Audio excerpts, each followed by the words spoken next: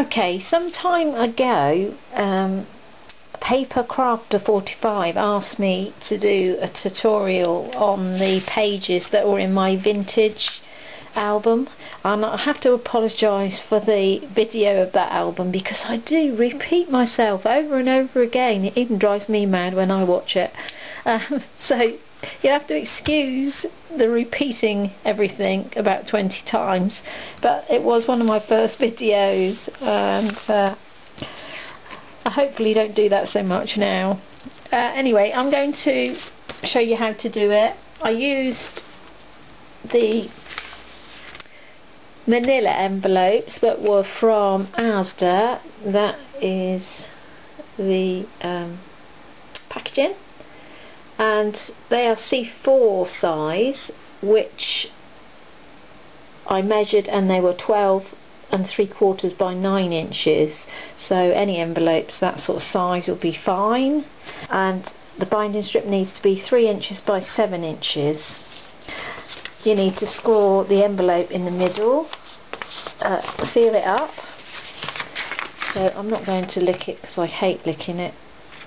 I'm going to put some double-sided tape on it.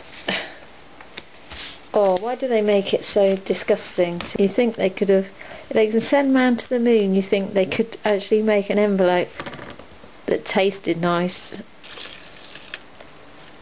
So, stick that down,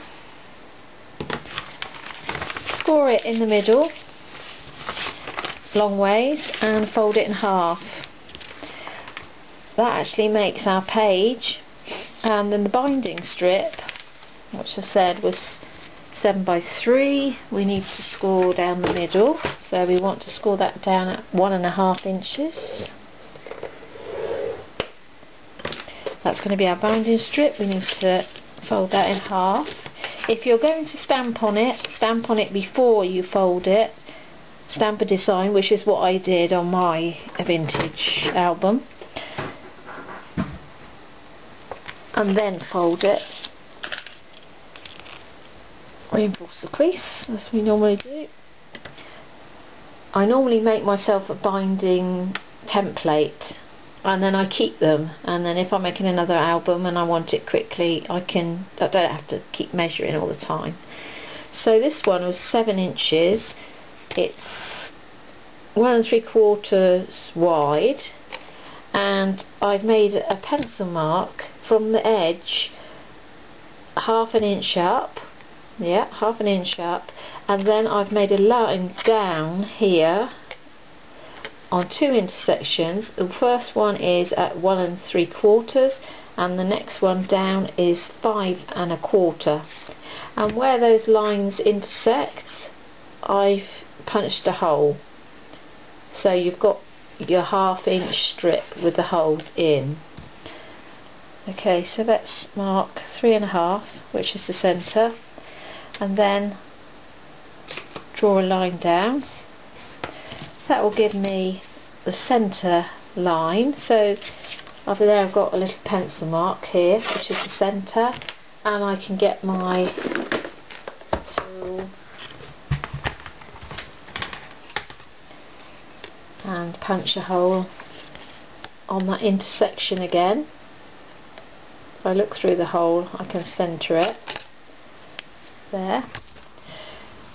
Well, now we've got our template made, we can make a mark at 1/2 inch there, on not the folded side, the other side. Then what we can do is we can get our template, and we're going to have it start it that 1/2 inch up,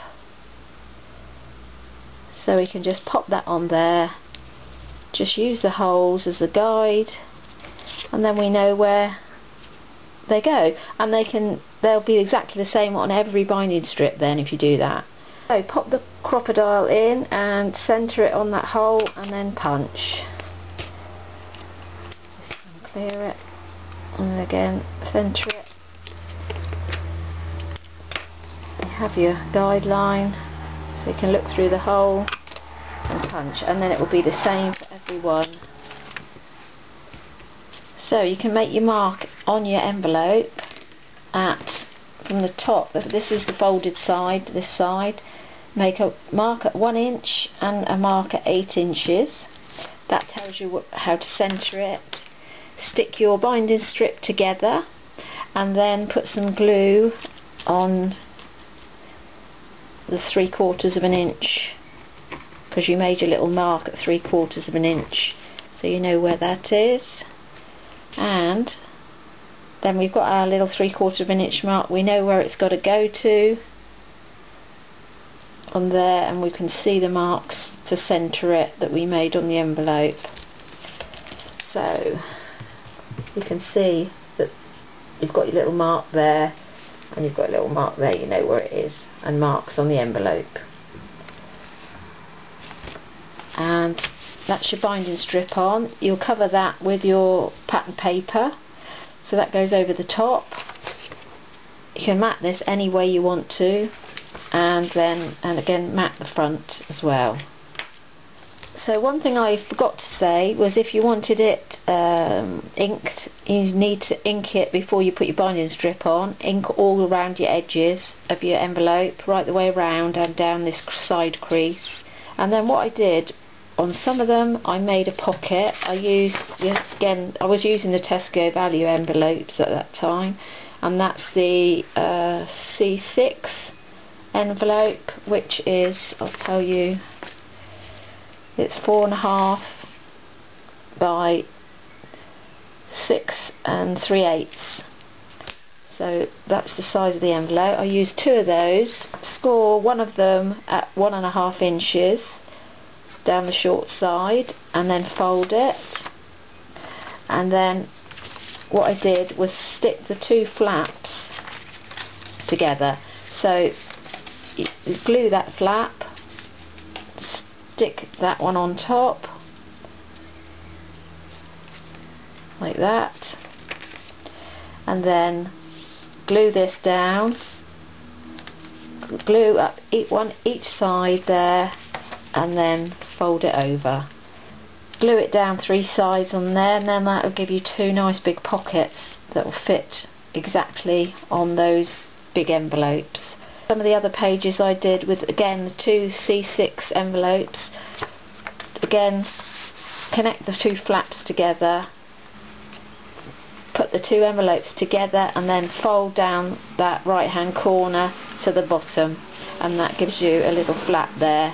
And then some of them I just popped some glue on the top there and took then I had both sides, or you can glue that in the middle here and across the top here and stick that down, and then that gives you a pocket that way. And if you want to, again, the 3 sides on the back, and that gives you a pocket that way.